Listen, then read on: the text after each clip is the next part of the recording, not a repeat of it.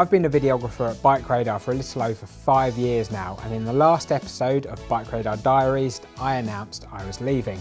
In the last 5 years though, I've ridden a lot of bikes, a lot of kit, some great, some not so great, so I've put together a little list of the 5 best things I have used in my 5 years at BikeRadar. A few years ago, I, much like a lot of the cycling world, caught the gravel bug. Back in 2016, I did my first gravel race, which also is coincidentally the world's biggest gravel race, and that is the Dirty Kanza.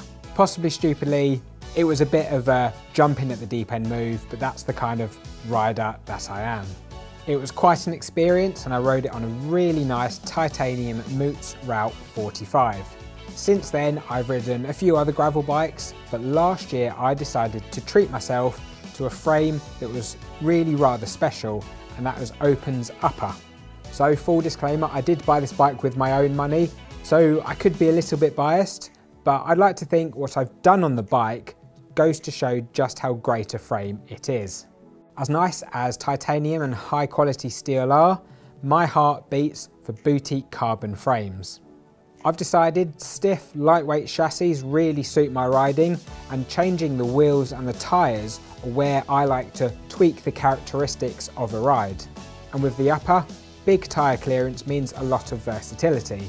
Now I'm kind of speaking generally here, even though it's in the context of the Upper, because there are lots of frames similar to the Open that have the same, if not greater, tyre clearance. Throughout 2018, I rode 2.1 inch 650B Roubaix Racing Ralphs, and really big, really nice tyre. They roll really well, especially on gravel, as you'd hope. And for the rougher road riding I did, for instance, the Pavé Roubaix challenge that I did with Jack, I rode WTB Horizons in a 47, again 650B. Since then, I've run various different road setups, 25mm all the way up to around 32, so quite a good range of tyres, but in the heart of the bike you have that really stiff frame and it feels absolutely brilliant.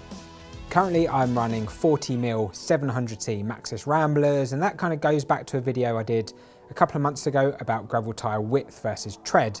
Now if you'd like to see that, there is a link to that video in the video description. I'm also running MCFK's 25s carbon wheels, and overall the bike in this gravel setup weighs a smidge over 7.5 kilos. So that just goes to show just how light you can make this bike. In road setups you're looking comfortably under 7 kilos. So in that gravel setup, that is astonishingly light for a bike that I would willingly throw down some single track descents on races such as Duke's Weekender or Grinduro. Last year, the Open took me to 3 podiums, and I'm fully expecting this year to get nowhere near that as races get more popular and the competition gets harder.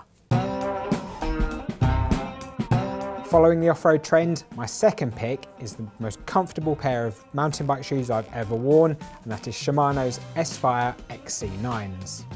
I've had these shoes going on 18 months now, and I've raced mountain bikes, gravel, they've been my commuter shoes, and actually they're the shoes that I go back to when I'm just doing general riding, because they are far and away more comfortable than the road shoes that I have. Yes, there are issues like non-replaceable tread, and in my shoes, not the ones in these photos. It is becoming a little bit of a concern, but 18 months of use, they do still have a fair amount of life left in them. I'm not too worried just yet. Regardless of that, the comfort of these shoes actually far outweigh the tread issue for me. And they might not fit your feet as well as they do fit mine, and you might not need shoes as stiff as these are. However, in my opinion, these shoes are absolutely top draw. Since I started riding 7-8 years ago, I've only ever had 3 pairs of cycling sunglasses. I started off some generic non-brand options that have long since been lost. After that, I had some Uvex sunglasses, and I used those for about a year. However, after that, I kind of got suckered into the hype when Oakley released their Jawbreakers. The Jawbreakers were made famous by the likes of Mark Cavendish and a whole bunch of other riders when they first got released. But since I bought some, I haven't looked at another pair of sunglasses since. They give a really nice wide field of vision. There's no obstructions on the side. They're very comfortable, even in scorching hot weather. I can still wear them, there's no slip. And I kind of like to think they do actually suit me. And also, might be a bit triggering for some of you, I think they kind of suit bearded riders a little bit better because of how chunky they are. The only problem with these sunglasses are the replaceable lenses aren't cheap. They're about £75 retail. I haven't had the need to replace mine yet. I probably could at this point, but because they were quite expensive initially, I'm gonna drag that out for a little bit longer. When it comes to saddles, there's only one option for me, and that's Specialized Power Pro. I discovered this saddle back in 2016 as I was preparing for a Land's End to John O'Groats ride. It was kind of a risk changing saddles just weeks before a 1,000-mile ride, but I completed that 1,000 miles with zero discomfort and zero saddle sores. So I knew that this was the saddle for me. Since then, I've bought 2 more, and it is the only saddle I use for general riding. My favourite option is the middle of the range, the Pro. So you do have a cheaper option, and you do have a more expensive option, which is the S-Works, and that's carbon rails, which I have ridden, but I found it was just a little bit too stiff for me. The only issue I've had with the saddle was back in 2017 during the Jeroboam 300, when, for no explicable reason, I had a very awkward, very slow speed crash. The saddle hit the ground and, well, it kind of tapped the ground really, and the saddle popped off the rails. Hey. I don't even understand how it works. I thought it just slips quite awkwardly at very low speeds, and that happened. I still have that saddle, and it is here. See? So if anyone can tell me how to fix this, because I've tried many different methods and I still cannot get that back in there while the end bits are in there, that'd be much appreciated.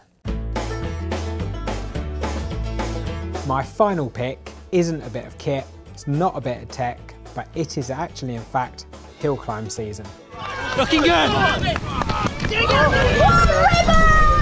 Without a doubt, hill climb season is the best thing I've been involved with. I've been in a very fortunate position to ride some really nice kit for it, especially last year. However, to get the most out of hill climb season, you don't need to ride a sub 5.5 kilo bike, because hill climb season is definitely all about the experience. I first dipped my toe into hill climbs 4 or 5 years ago at the Beck CC Hill Climb. However, since then, kind of culminated into the last 2 years where I've fully committed to training and racing very hard. But there are a few specific reasons why I think hill climb season is worthy of this list. It's an incredibly accessible form of racing. Effectively, it's local clubs putting on events. They can range from 20 riders up to 150 riders and even more at the Nationals. And whether you're there just to take part or go for the win, it's always actually nice to be able to compare yourself to some of the best riders in the country, but ultimately that doesn't matter because these are time trials, and time trials are all about beating your own personal bests. And despite the pain, the suffering and the agony that the media likes to portray hill climb season as, it's a very, very friendly atmosphere at the races. Because it's kind of like collective suffering, everyone's there to cheer each other on. And through this suffering comes my third point about why hill climb season is so great. And that is because it gets you in really, really good shape. However, the downside to being in such good shape for those 2 months of the year is the rest of the year you're almost chasing those power targets that you knew you once had. So that's the roundup of my 5 favourite things I've used and done during my time here at BikeRadar. Thanks for your continued enjoyment of our content, and as always, don't forget to follow me on Instagram, but more importantly, don't forget to like and subscribe.